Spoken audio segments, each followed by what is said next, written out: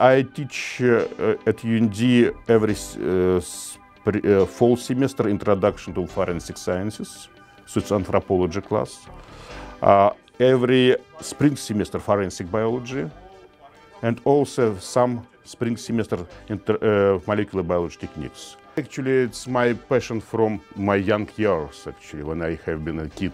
So I like observe animals, plants.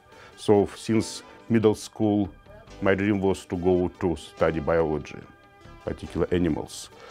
So after graduation from high school, I applied to the School of Biological Science at Moscow State University. It's the biggest educational institution in Russia or in Soviet Union.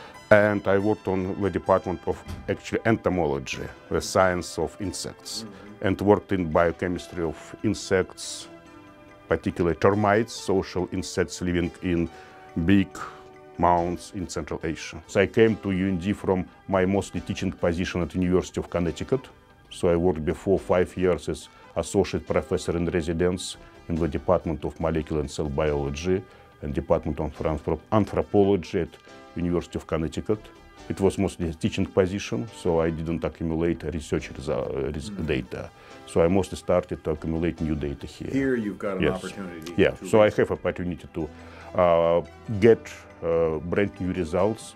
So far we published 8 papers and accumulate more data to publish new results on human populations, on my collaboration with Theodore Roosevelt National Park on feral horses living there, and also on potentially ancient hominins like Neanderthal. I enjoy my work here because I like people living in North Dakota, I like climate here, I like atmosphere, productive atmosphere in our department at UND, so I enjoy working here.